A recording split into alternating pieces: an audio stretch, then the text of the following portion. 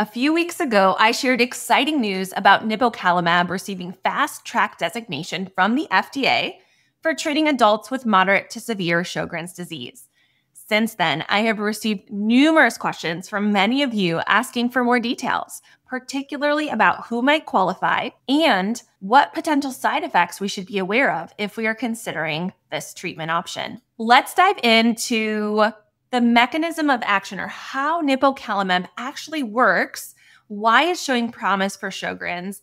Nipocalimab belongs to a class of medications known as the neonatal receptor antagonists.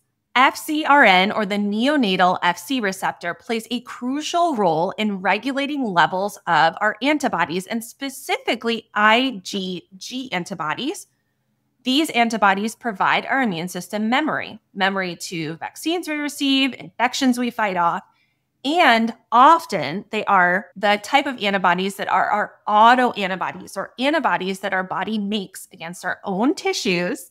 In the case of Sjogren's disease, in autoimmune conditions like Sjogren's, some of these IgG antibodies are directed against our own tissues. Now, going back to this review article from the New England Journal of Medicine, this neonatal receptor is normally acting as a recycling system for our IgG antibodies.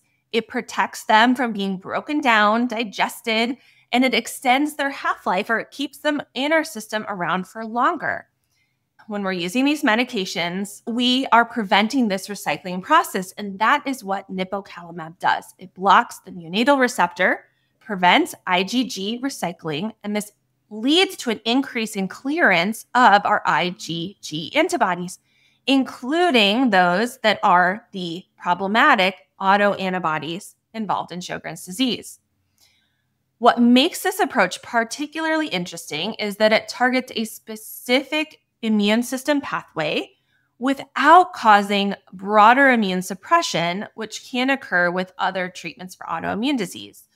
So taking this more targeted approach could potentially offer a better safety profile while still effectively reducing disease activity.